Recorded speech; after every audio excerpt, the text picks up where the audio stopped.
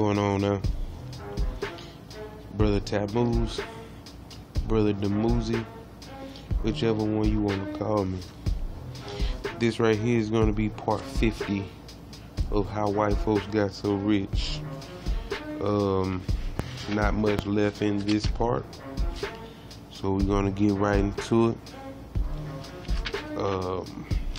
Yeah, white collar crime is the most lucrative and least risky form of crime, and it is a field where blacks are entirely unknown.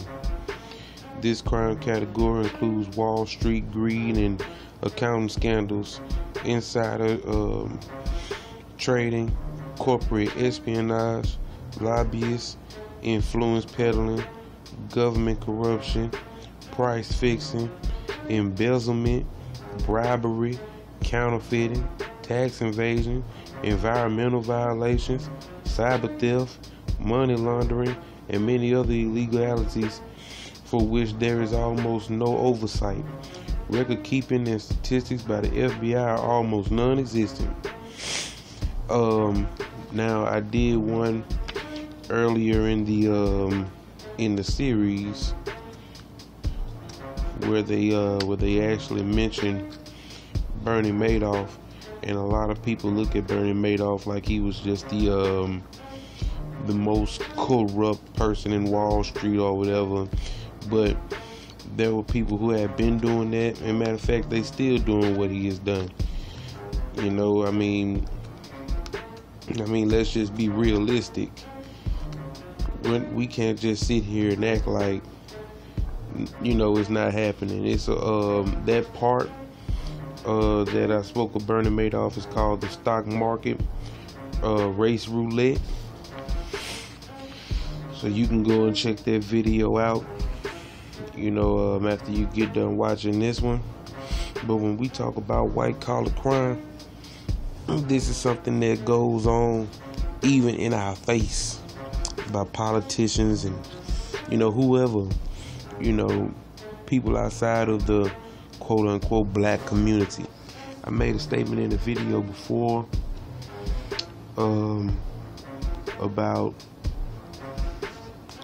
how black people, the crimes that we commit aren't anything compared to the crimes that are committed by white people.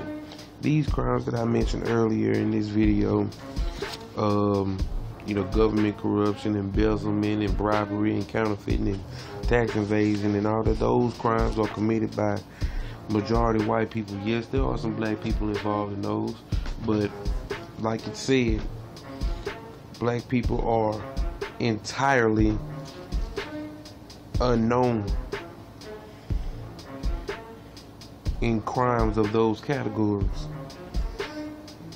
You may hear about Wesley Snipes and, you know, some other, you know, black celebrities who, you know, tax evasion, this, that, and third, but a lot of the times that's not on them. That's on the people that handle their finances. You see what I'm saying? The master Ponzi scheme of Bernie Madoff almost had to beg to be arrested, and the leaders of offending companies like Aaron's, Keith Blake, Goldman Sachs, and Lloyd's Blankfein were in bed with politicians at the highest levels. While the true extent and cost of white-collar crime are unknown, it is estimated to cost the United States somewhere between $300 billion to $660 billion annually. So when we look at crimes that are committed by black people, domestic violence, robbery, theft, and grand theft auto, and you know, little kid shit. When you look at the price or the estimated cost of damage that is done by blacks compared to the cost of damage done by these white people, you can tell the difference. The Greatest white collar crime of all time is not a crime at all. Shipping or outsourcing of American jobs overseas, aided, abetted, and championed by wealthy political functionaries, has now resulted in the highest unemployment rate in American history. More than 3 million manufacturing jobs have disappeared from America since 1998, most of which will never return. The entire purpose of this job hemorrhaging has been to slash labor costs in order to maximize profits for wealthy investors.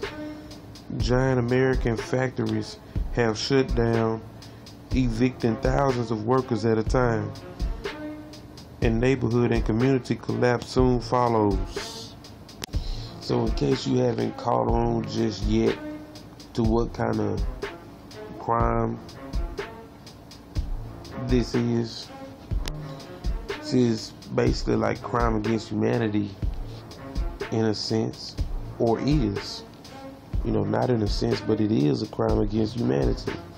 But then again, we know that the Constitution still has on the books within its contents that black people are to consider 1/4,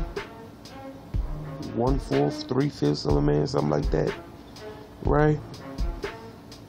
So we're not even considered human beings. Okay? The rich stockholders, investors, and traders get exponentially richer, and no laws can be passed to prevent it, making it the perfect white-collar crime. The richest 1% of adults who own 40% of global assets. The 3 richest people possess more financial assets than do the poorest 48 nations combined. The combined wealth of the $10 million millionaires grew to nearly $41 trillion in 2008, in spite of the Great Recession. So that is white collar crime, part 50. We can talk about it down in the comments. I'll see y'all in the next video. Peace.